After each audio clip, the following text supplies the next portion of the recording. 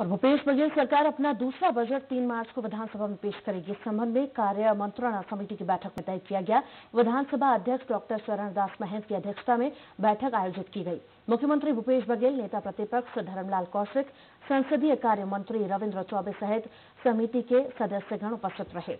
बता दें कि बीते साल 8 फरवरी को मुख्यमंत्री भूपेश बघेल ने अपनी सरकार का पहला बजट पेश किया था। इसमें कुल आय 91,542 करोड़ रुपए और कुल व्यय 90,910 करोड़ रुपए का अनुमान लगाया गया था। पहले बजट में सकल वित्तीय घाटा 10,881 करोड़ रुपए का अनुमान लगाया गया था। कार्य मंत्रणा समिति में केवल समय मुकर्रर किया जाता है और बजट के बारे में तो मंत्रिपरिषद में निर्णय होता है। तो 3 तारीख को पेश किया जाएगा। ये जनोन्मुखी और प्रदेश के हितों में निर्णय लेने वाला बजट।